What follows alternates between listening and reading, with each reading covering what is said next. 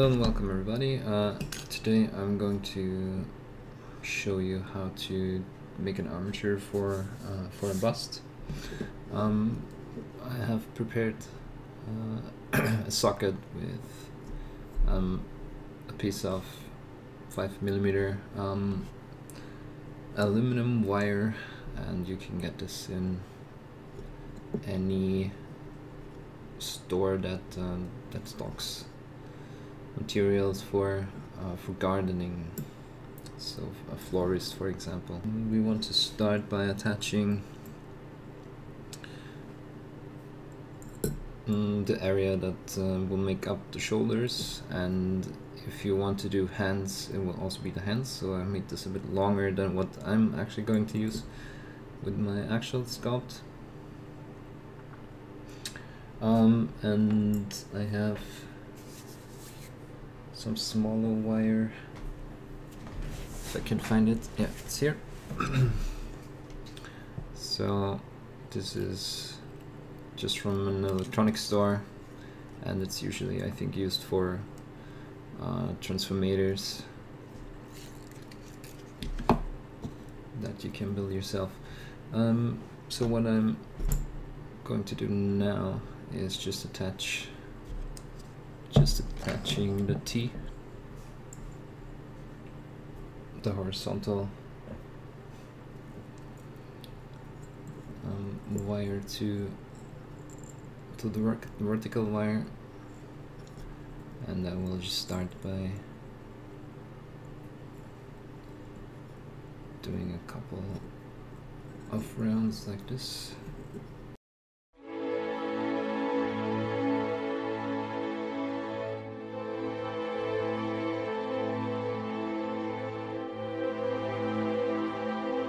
So we got some some basic attachment going, and then kind of want to decide, okay, where should the head go? So probably about here. Can move it down.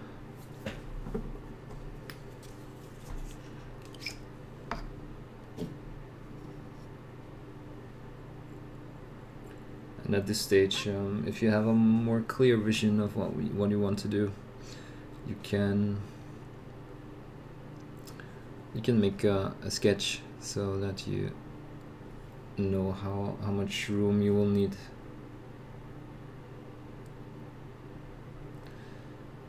So here I'm just gluing this bit on. Don't use too much super glue. And I have an activator spray that I use for stuff like that. Just giving it a quick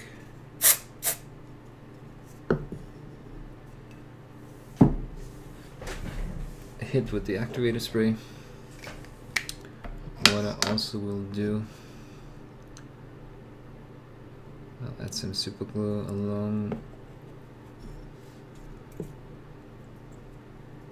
the horizontal wire, and then just put some wire around it like this, because that way the clay will stick a lot better. Just go back again.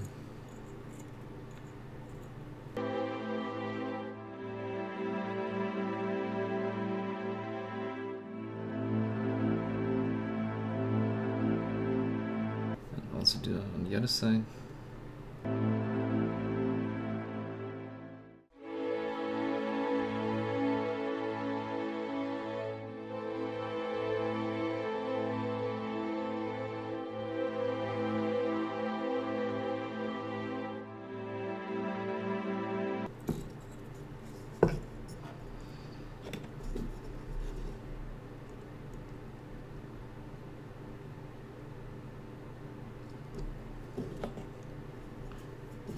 Also want to do that downwards.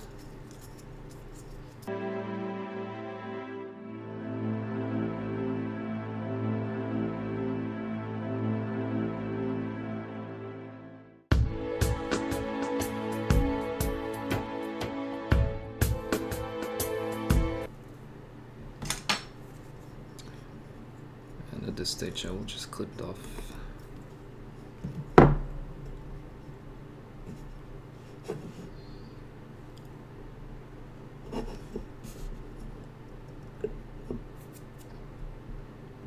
Okay, so we prepared the surface, as you can see, just letting it dry a bit because it's still wet to the touch, the glue.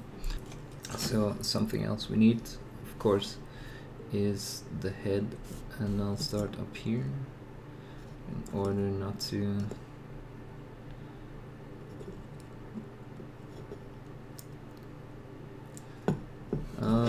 get too close to the head, I guess, at this stage. I mean the shoulders at this stage.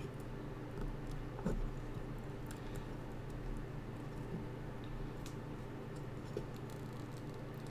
I want it to be something like this. At this stage we can also bend in the curvature of the spine.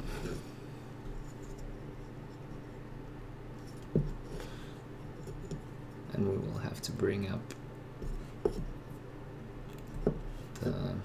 the head again.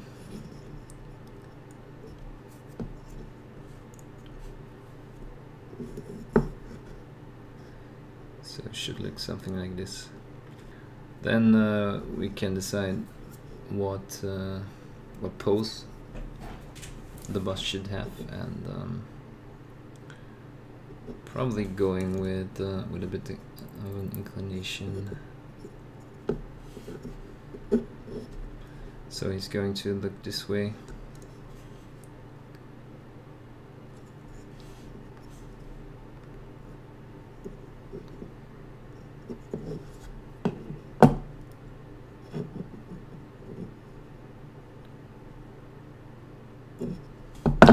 Maybe not as much. Oh yeah, something else that helps is gluing your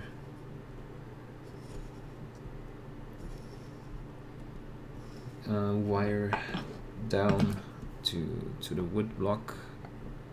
I kind of forgot to do that, so pull it out again a bit.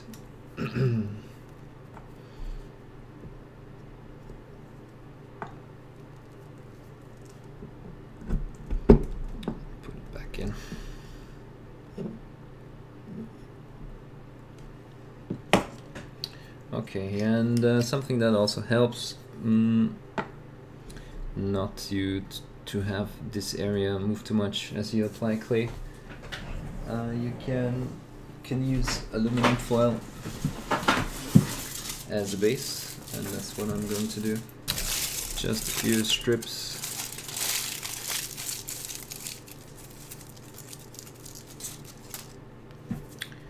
Then I will attach.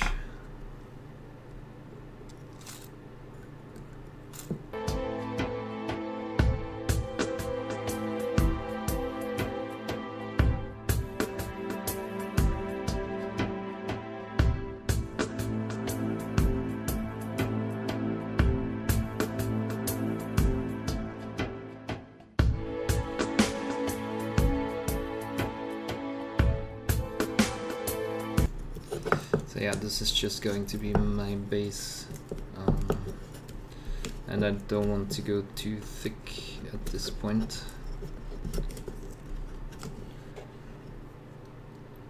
Because I don't know yet about the end design of this character. As I apply clay and the ribcage, I'm going to start with the ribcage. It won't move as much as it would around just the wire. So that's the thought behind this.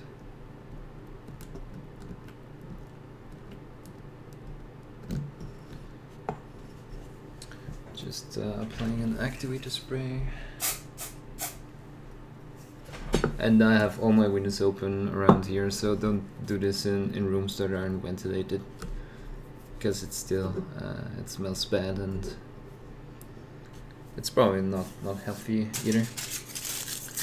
So one more thing that I want to do.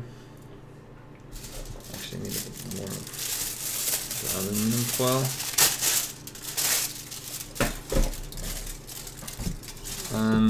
I want to create, for the same reason, that namely that we don't have the clay moving too much, I want to create something that's gonna be the base of my skull.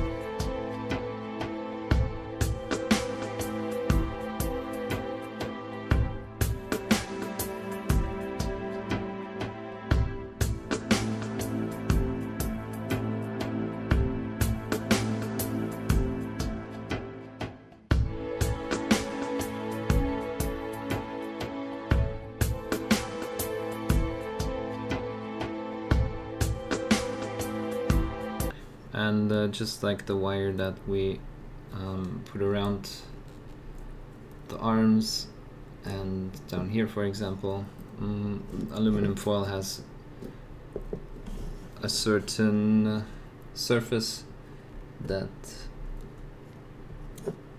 will make the material stick to it better. Something that we left out, and I'm going to cover that just now, is this area, the area of the neck. So I also want some wire around that, just in case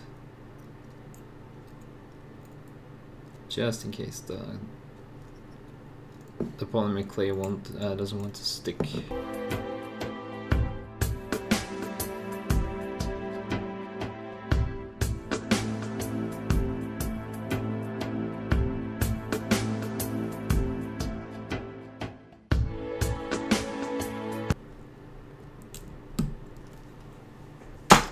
Okay,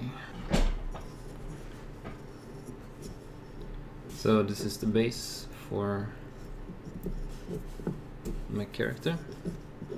Next step should be laying out the first layers of clay. So the first layer of polymer clay, you want it to be really thin, and you're actually going to glue that on.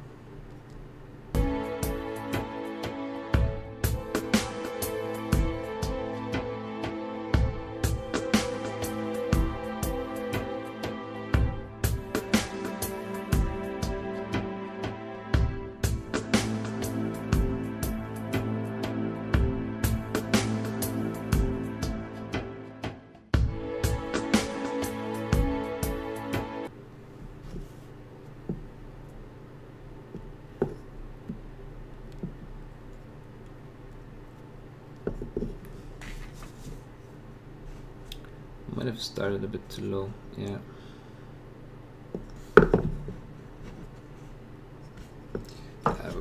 We want to move this a bit further down. Of course, that's not too easy.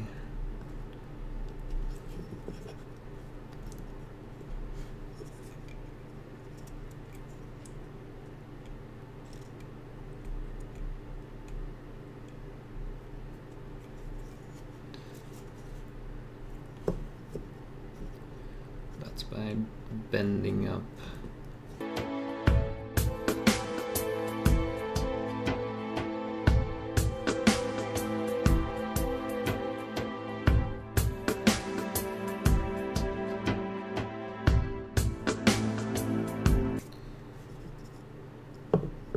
Okay, we're gonna cheat a bit. We're going to put the mass of the head a bit more up here.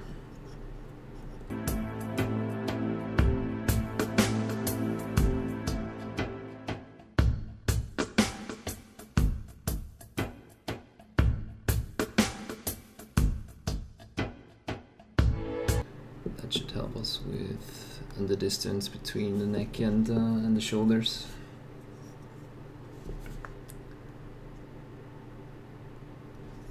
that's a bit better.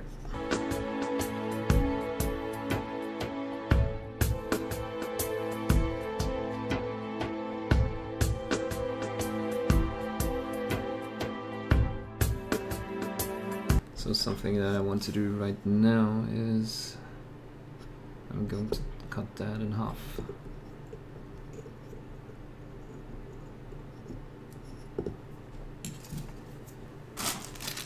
And add a bit of self-curing epoxy.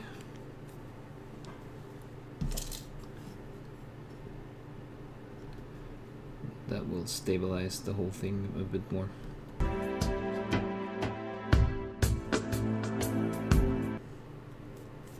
Okay, almost there.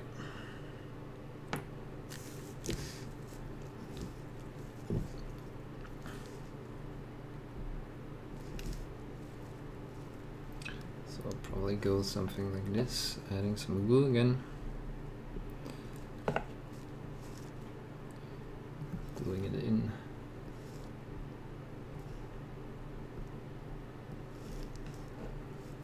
And also adding some glue on top of this.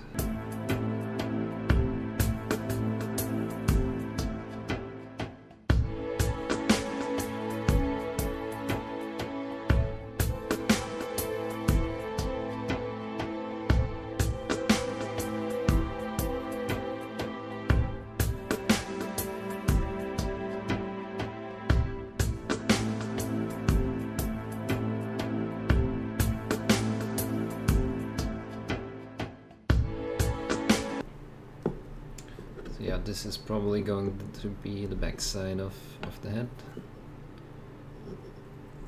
This curvature.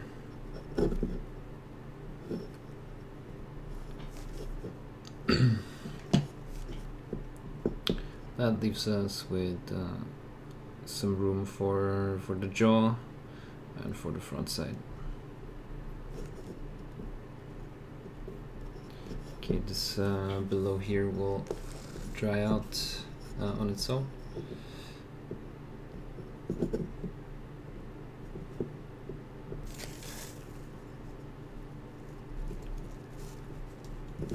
And we can start putting on the rest of the clay.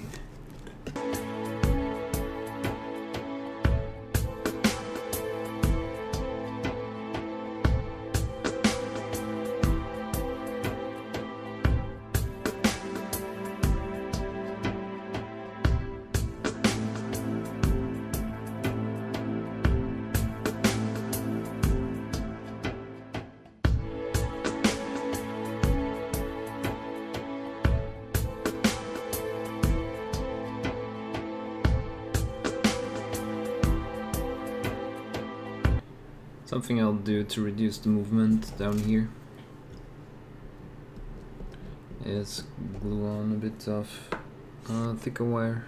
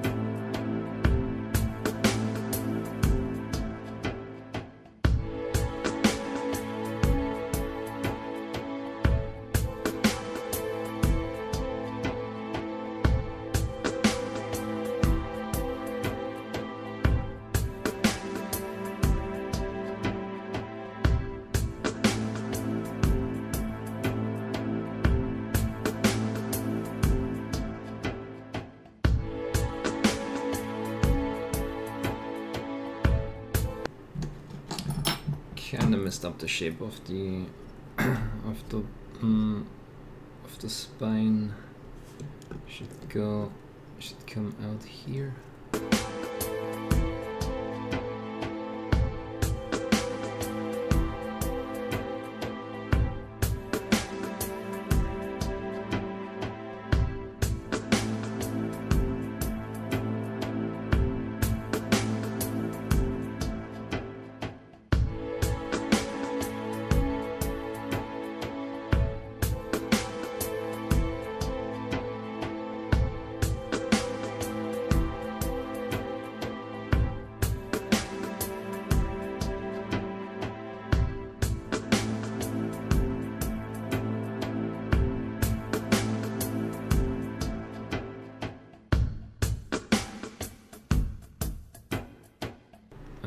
want to make sure I get the width of the skull right, so I'm going to add a bit more on the side, because that measurement is going to determine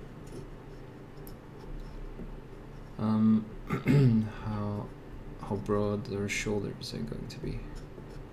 So yeah, just gonna measure a bit wider than this.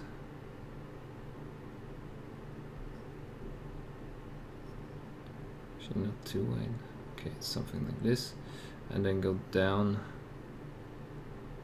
roughly to from where you measured, and this is going to be where you're going to bend for the shoulder.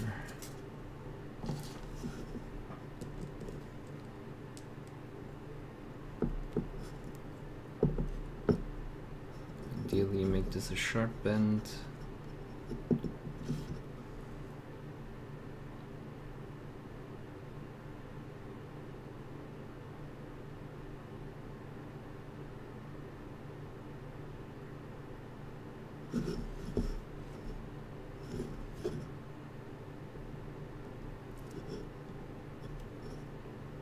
Like this. And that's where that's where your scapula in the back will attach to, more or less, and the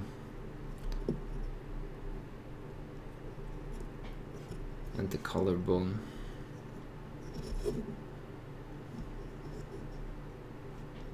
So if you decide to go for hands, obviously this will be longer, but personally I'll just skip the hands and just do the shoulders. I want to concentrate more on the face than anything. I'll just cover the rest of the wire for now, and then we're pretty much done.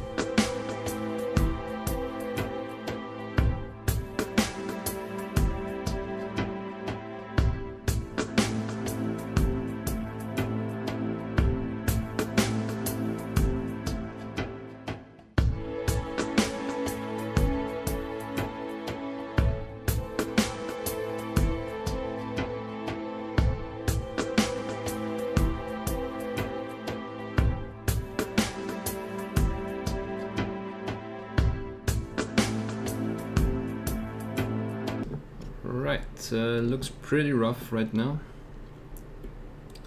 but this is of course just the first step. Now we're going to try to make it look pretty. But yeah, more on that in the next video. Thanks for watching.